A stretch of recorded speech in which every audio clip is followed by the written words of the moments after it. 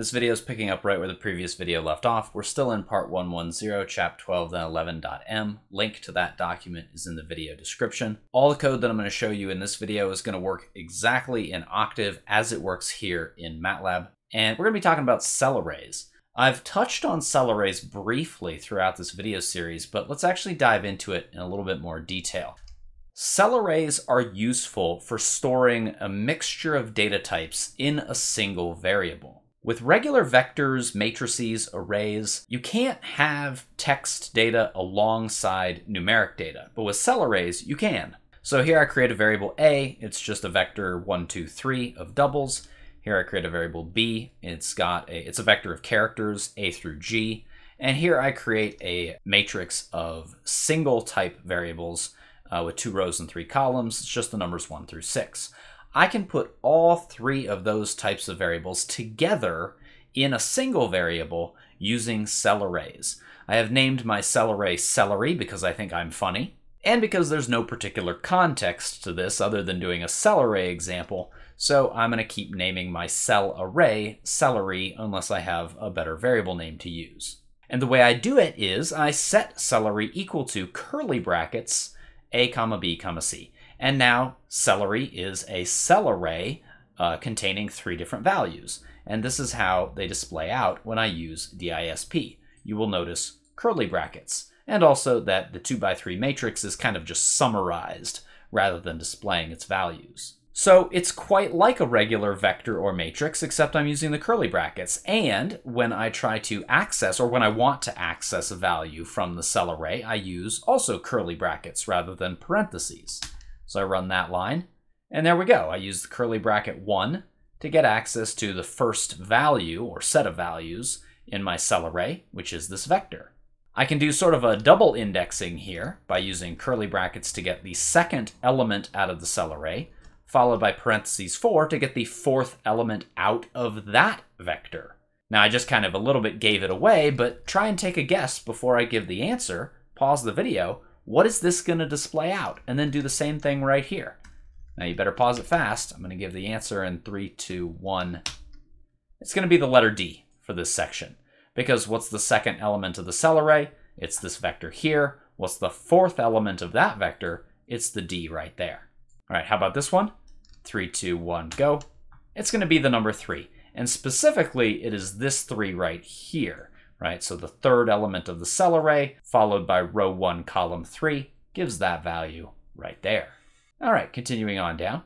Here's just a couple different ways of doing the same thing. So here I create a cell array. I say at position 1, I want to put this matrix. I think this is the better way to do it, but I also wanted to demonstrate that we could use parentheses so long as we use curly brackets as well as the square brackets over here.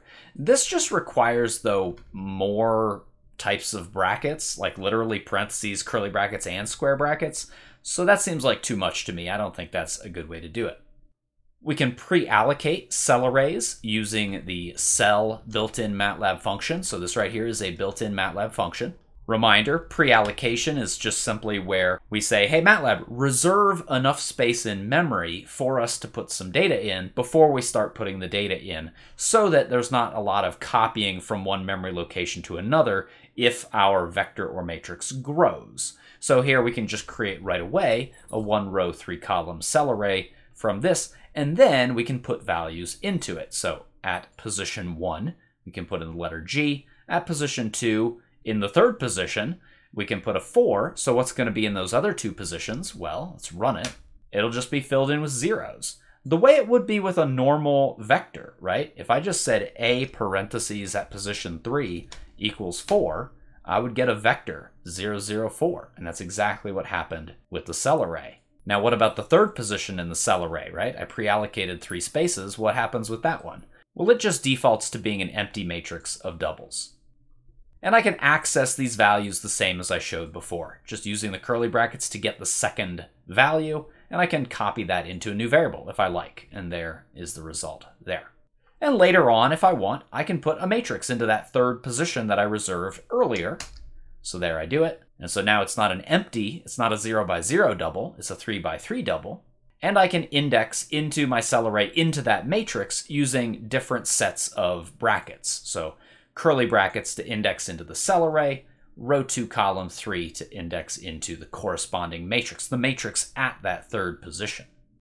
DISP will display the cell array values, but it might not display them in the way that we want. Here is how DISP displays the values that I just put into cell array.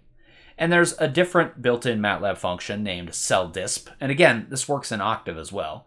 So celldisp will display out our cell array in this fashion. So it doesn't just summarize that matrix down there, it actually displays out the values, just like that. And one way in which cell arrays are useful, and we've actually kind of seen them behind the scenes and not really gone into the details, is for variable argument functions. So functions that can take different number of inputs. So I have this function named test1, and I'm going to call it with 0 inputs. And then I'm going to call it again down here with just a variety of inputs, 3 in total. Let me run it, and then I'll open up test1, and there will be a link in the video description to test1, so you can see that code as well. All right, when there are 0 inputs or arguments, arguments is just a phrase for how many inputs to the function. So 0 arguments, this is what displays out. And where this comes from is, if I open up test1.m, so a very basic function header, nothing is returned. I have one variable in the parentheses here that I have named var_argin, and that variable is going to be a cell array. I'm going to use int to string of nargin, which is a built-in Matlab feature, to display how many input arguments there are. There are 0. I'll display out var_argin. Well, it's blank, nothing. I'll use cell display on it. Well, again, blank. I'll just have it be raw right here. And it says, oh, it's a 0 by 0 empty cell array. Okay, cool. And then I could also loop through it, and I could access each of the values in turn using curly brackets. But that one's also empty because there's nothing in it. But if we go back and run the code where there's 3 inputs, we get something quite different. All right, so there are 3 arguments. The nargin was able to detect that right here. When I just use display, I get this output right here.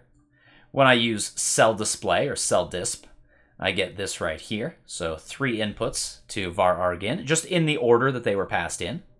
Here's what it looks like raw. It's very similar to the DISP. And then here's what it looks like when I use the loop. And that's partly just review of loops. There's nothing special about this with relation to the cell array. Also, I just wanted to emphasize, though, that this is a very normal indexing. It's just like vector indexing. It's just using curly brackets instead of parentheses.